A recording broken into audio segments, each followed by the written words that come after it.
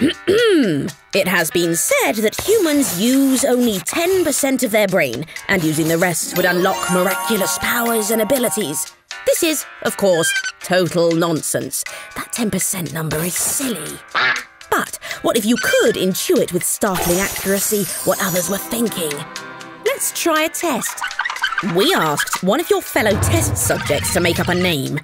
How likely is it that a person with this name is a werewolf? 50%? 80%? Something else?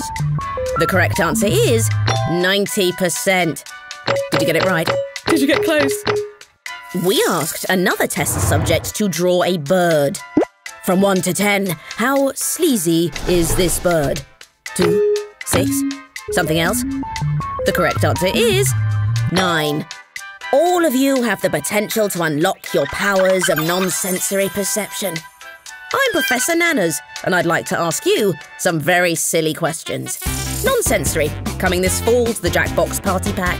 4, 7. The correct answer is 9.